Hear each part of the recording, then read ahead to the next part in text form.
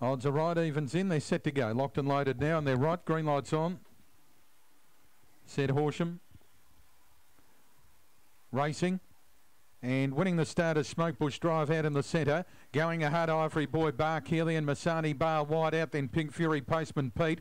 Followed by Cromwell Quick and St. Bogan, the tail ender. Bark Healy got over to lead and sped right away up to the corner. Got a mile in front of Cromwell Quick running on as the others jam up and run off the track. On the rail, Smokebush Drive's got the third. Very wide out, Postman Pete and Ivory Boy. But it's all Bark Healy. A minute in front of Cromwell Quick. And Bark Healy runs them into the ground.